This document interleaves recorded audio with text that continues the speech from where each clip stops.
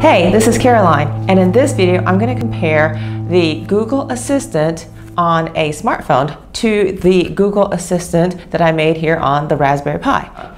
Now, why am I doing this? Well, actually, when I started this project of making this Google Home, I noticed that the way it was presented was always Google Assistant on Raspberry Pi. Until the big tweet came out that said, hey, there's a kit to make a Google Home with a Raspberry Pi, everybody was calling it Google Assistant on Raspberry Pi. And the tutorials that I followed to make this all said Google Assistant on Raspberry Pi. That led me to believe that I didn't really need to go through and take my Raspberry Pi and install Google Assistant on it because there's already Google Assistant on my smartphone. So I was kind of wondering, hey, did I waste my time? Or is this the same thing? Hey, if I can get the Google Assistant on my phone, I don't really need to go through all this and do it with a Raspberry Pi. So in this video, I'm going to compare the Google Assistant on my smartphone with the Google Assistant on this Raspberry Pi.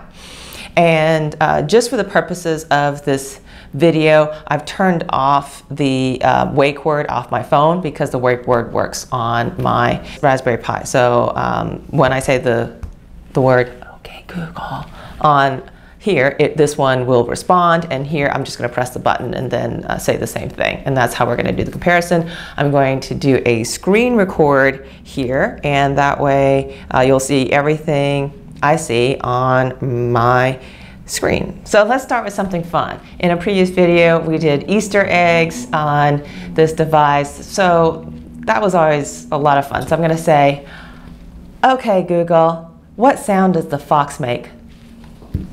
Ring ding ding ding ding ding and wah pop pop pop pop the bell. Or so I've heard.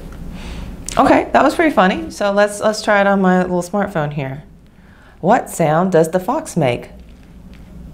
According to popular science, it's simple to reduce, say, a dog's vocalizations to bark, but as any owner knows, dogs can yelp, whine, howl, growl, and make all kinds of other sounds. So essentially it looked it up on Google and gave me the results. So, hey, good answers, but not exactly the same thing. All right, let's get a little serious here for a second. Let's talk about what people generally ask for other than Easter eggs on these things. Okay, Google, what's the weather forecast for today? In Atlanta today, there will be thunderstorms with a high of 91 degrees and a low of 71 degrees. It's currently 91 degrees and mostly cloudy. Okay, that makes a lot of sense. Let's try this here. What's the weather forecast for today? Today's forecast for Atlanta is 91 degrees with scattered thunderstorms. So basically the same thing. All right. Let's do another fun one. Okay, Google, make me a sandwich.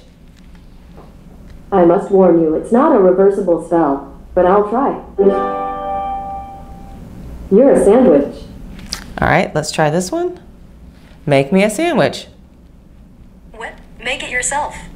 All right, so there is a little Easter egg here. She told me to make it myself, and then she gave me some memes about it. All right, wasn't expecting that. That was hilarious. Let's try having it remember things for me. Okay, Google, remember that my bicycle combination is 1, 2, 3, 4.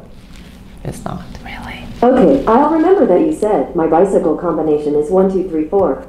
Okay, Google, what did I ask you to remember for me? Here's what you asked me to remember recently.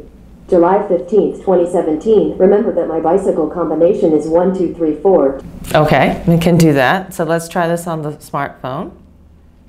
Remember that my combination lock is 1, 2, 3, 4. And it gives me a Google search on combination locks. So, all right, very good. So not quite the exact same experience. Another thing we like to ask our Google Assistants is for math questions. Okay, Google, what is 3 plus 4? The answer is 7. All right, and right here, what is 3 plus 4? The answer is 7. So we get exactly the same response for that. That's perfect. You're in the supermarket, you want to do a little quick calculation on shopping. Perfect. Okay, Google, I am looking for a 100-watt light bulb. On the website walmart.com, they say, GE 41028 soft white light incandescent bulb E26 base 60 watt total 8 bulb S. Product incandescent bulbs 100 watts 4 pack. $32. To read more, look for the link in your Google Home app. All right, let's try this on my phone.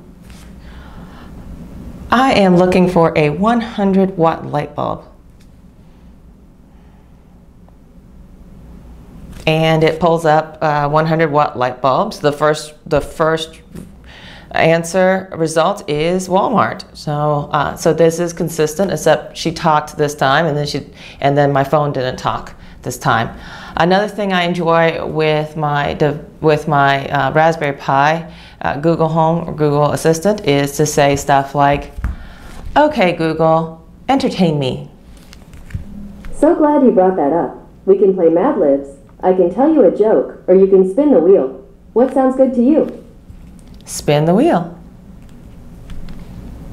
Good choice.